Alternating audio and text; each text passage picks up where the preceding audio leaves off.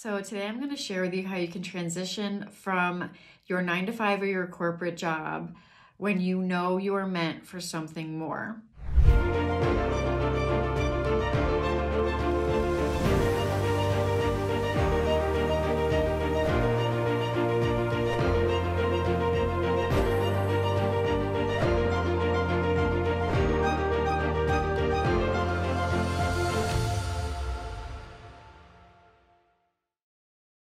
When you start to feel that call, you may be able to recognize and relate to how suffocating it can feel to be quote unquote, I'm using air quotes here if you're listening on this podcast, quote unquote trapped in what it is that you're doing for a career, right? When you're being called to start your spiritual business, right? And you want to move more fully into that, and you want to break out of the matrix job that you've been stuck in.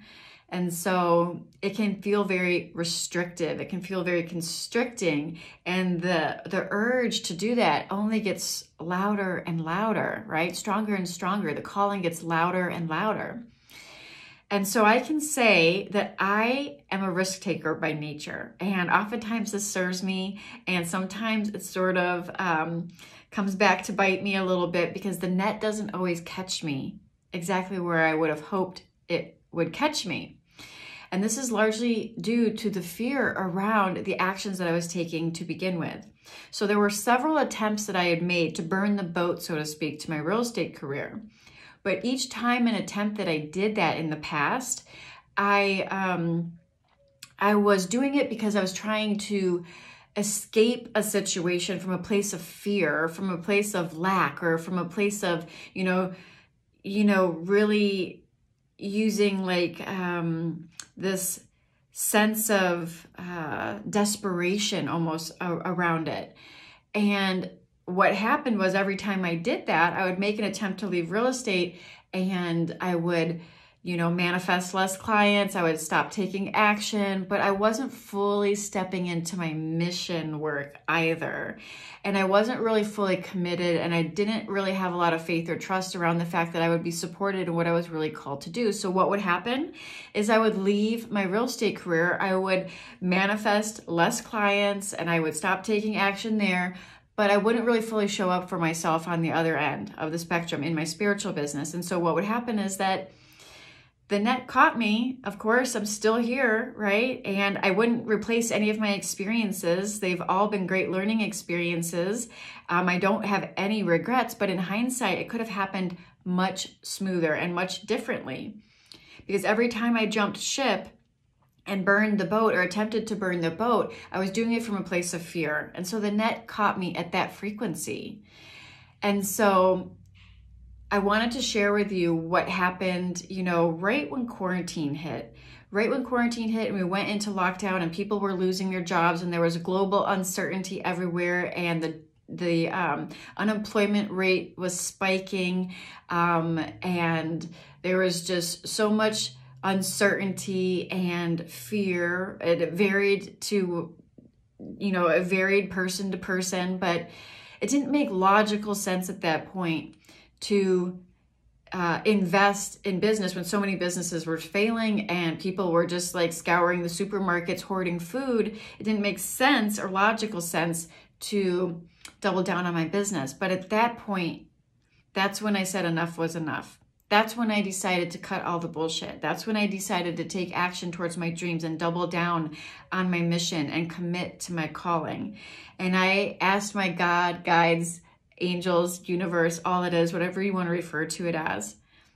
I said, please show me my next steps. Let it be so clear that real estate is not part of my path anymore. Let it be so obvious that I can just walk away from it easy breezy and never look back. Let it become so obvious. And I called in my next mentor. My next mentor appeared. I took action and hired him on the phone. I doubled down on my business in the midst of a global pandemic when it didn't make any logical sense to be doing that. And launched my new program that I've been sitting on for years within a couple of months. And within a week and a half of launching that, already made 5 figures in my business, right? And then I was off to the races from then on, right? I remember looking back at my real estate board right when I doubled down and invested in my mentor and just cut the bullshit and decided to take action on my dreams despite the fear. It was almost that the fear dissipated at that point because I was filled with so much trust and faith, right? But I remember looking at my real estate board and I said, that's going to be the last deal I ever do. And it was. And fast forward a few weeks from there, and I was already making 5 figures in my spiritual business, and then went on to hit multiple 5-figure months and 20K months and all of that stuff, right? And just continuing to scale and grow from that point. And when I made that decision, it wasn't coming from a place of fear. It was coming from a place of certainty. It was coming from a place of faith and trust and knowingness. It was coming from a place of me being so committed to my next step, to my calling, to my mission, to being of service, to my dreams that have been sitting there on the sidelines as a side hustle for years. And in hindsight, it's all perfect, right? Like I said, no regrets. But at that point, I made a decision. And in that decision, it was almost like the fear just dissipated anyways and was replaced with faith and was replaced with trust. And then one little thing leads to the next. One little spiritual breadcrumb leads to the next. I just kept taking little baby actions and big actions and everything in between. And like I said, within a couple of months, I've launched my new program, which I've been sitting on, that has been in my journal for a year and a half at that point, and was able to hit the ground running with my new spiritual business and never look back. And that was the last deal on the board that I ever did. And it just phased out. It was easy. It was effortless. You know, it was just the logical next step, just like I had asked for. It became so obvious because I started making more in my spiritual business than I was in my real estate job, that it made absolutely no sense for me to continue to put any energy in real estate when I was already making more in my spiritual business. The universe made it obvious, just like I asked, because I was committed and I surrendered to the mission and the calling and stayed committed to that and just dropped the need to control and dropped all the what ifs, all the doubts and all the fears, all the little things that pop up that say, well, what if I invest and I double down with this mentor and it doesn't work, or I invest here and it doesn't work, or I take this action and it doesn't materialize, and what if I look stupid or I fail or I quit and then I have to go back to real estate again? Because that's what history has shown me. Every time I attempted to jump ship, that's what was shown to me, is that I had to go back to real estate and I had to just, pound the pavement with real estate for another 6 months or a year before I would get so sick of it again before I attempted it again. And so that was the history. If I would have allowed myself to believe in the past repeating itself, I would have never pulled the trigger. If I would have bought into what has been shown to me in the past, I would have never pulled the trigger. The self-doubt, the what ifs, the imposter syndrome, the fear, like all of it. If I would have bought into those stories, I never would have pulled the trigger, right? I had to just make a decision that things were going to be different. And then I took action from that place with faith. I didn't see the results first.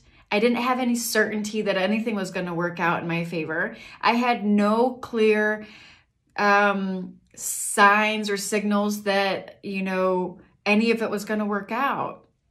But in full faith and trust and knowing I was willing and able to take that step and double down on my dreams and my business and take action before anything manifested that would prove that this would work. In fact, the only thing that was manifesting in my experience, even though I didn't really have any innate fear to it, was that I saw the, unemployment rate spiking and businesses going out of business and people running around in fear, doing a lot of things that were so unprecedented that there could have been a million reasons and excuses in that moment not to pull the trigger.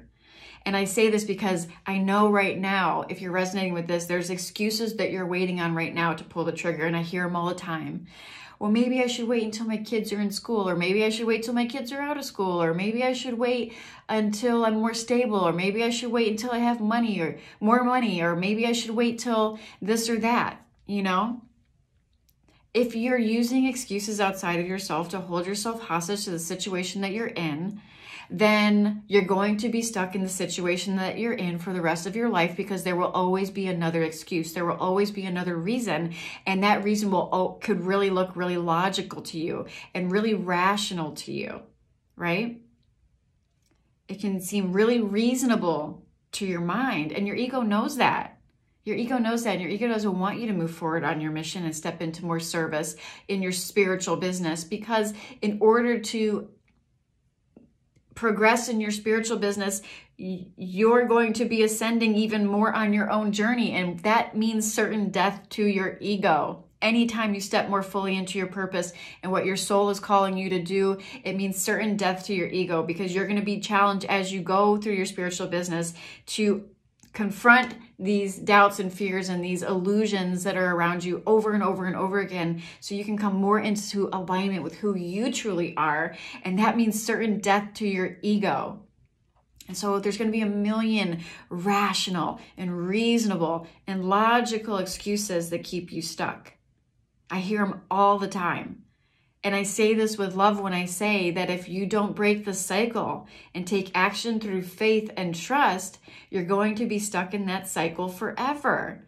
This is something that it requires action on your part, and not fear-based action. Like when I shared with you earlier on, when I've tried to quit my career, leave my real estate career several times and burn the boat, when I was coming from a place of fear and I did not yet trust in what I was really truly called to do. And I did not yet really trust in my mission. I did not have faith in that yet, right?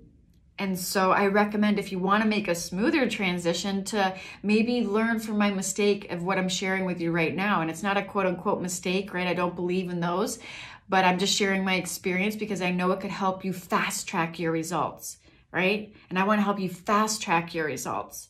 And so you are able to learn from other people's quote unquote mistakes. You don't have to make them all yourself unless you want to. And if you want to, that's fine too. I'll still be here when you're ready.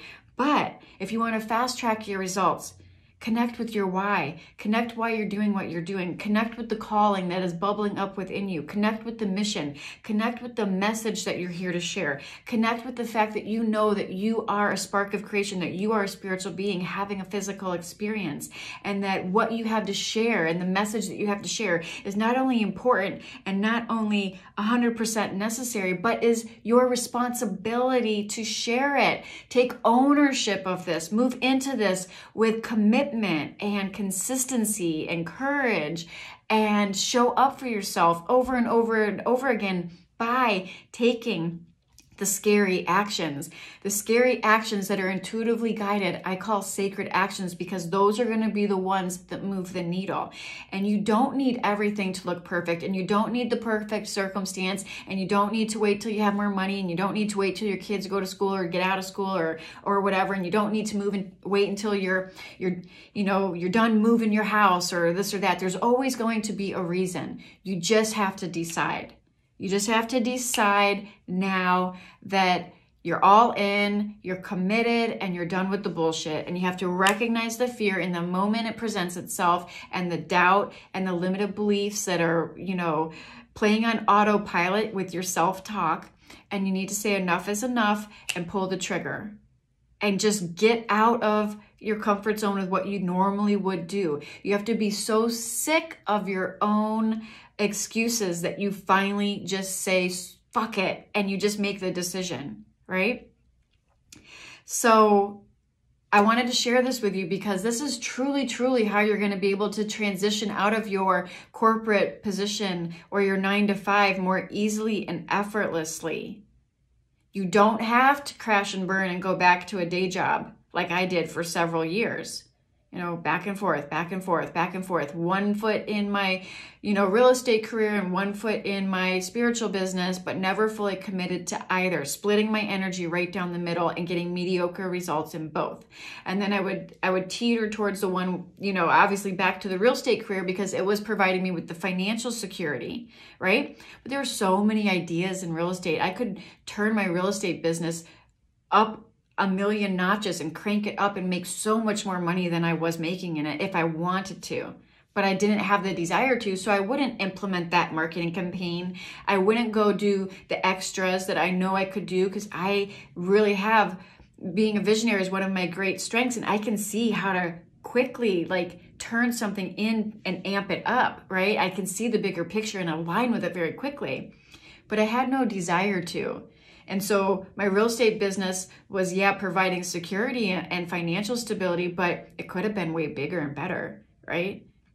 My spiritual business was only getting my side energy, you know, even though it was what I was passionate about and what I was being called to create, I would constantly be playing a tug of war between these two worlds and splitting my energy right down the center, right? And therefore getting mediocre results in both of them, until I finally just cut the BS and committed and made a decision. And this decision is not coming from a place of fear. It's coming from a place of faith. And this is the difference. This is the discerning difference, that when you know you're fully supported and you finally can trust that what you're called to create in this world is important to share, and that your message is meant to be heard, and that your existence in this world is not insignificant, and you're here to tap into what you're really feeling called to do. The sooner you accept that, the sooner you can allow it to happen into your experience. And for a long time, I used my real estate business as a crutch, right? I would use it as a crutch because I could go back to it and know that it could provide for me because I was really good at sales, entrepreneurship, helping people, right? It was right up my alley with a lot of my skills, but it wasn't my calling. It wasn't truly my gift. I was just really masterful at it and really skillful at it, but it wasn't really what was lighting me up at the end of the day. I knew I was meant to serve in a much bigger way than just continue to sell pretty houses.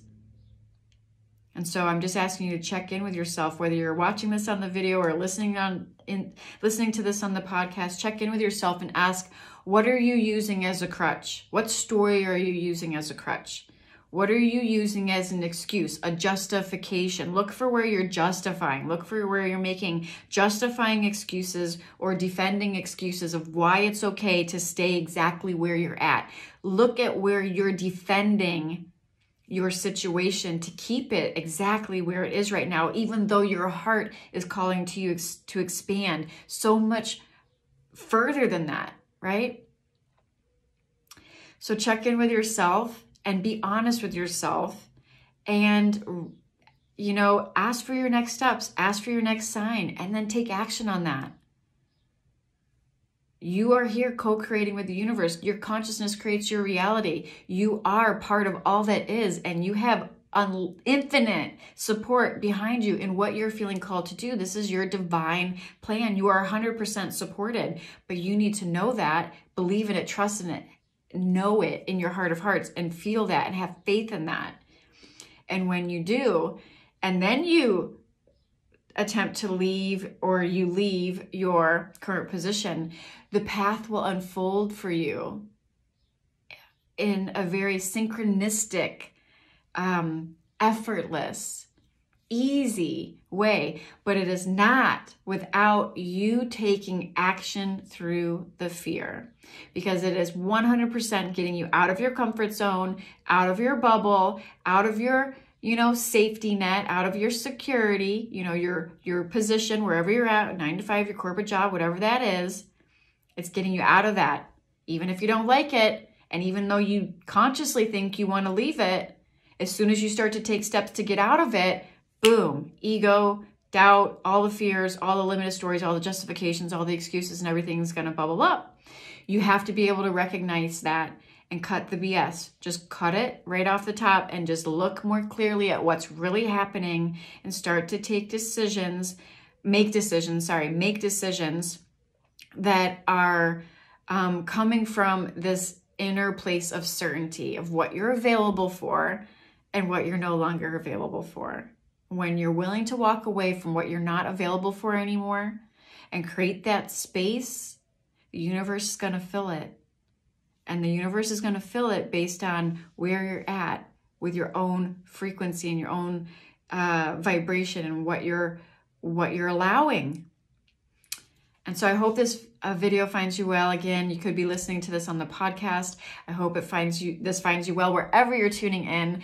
And I would love to invite you to watch my free masterclass, the Soul Aligned Success Masterclass, that you can find wherever you're watching or listening to this.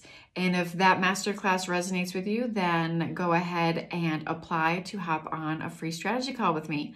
So I hope this finds you well. Until next time, namaste.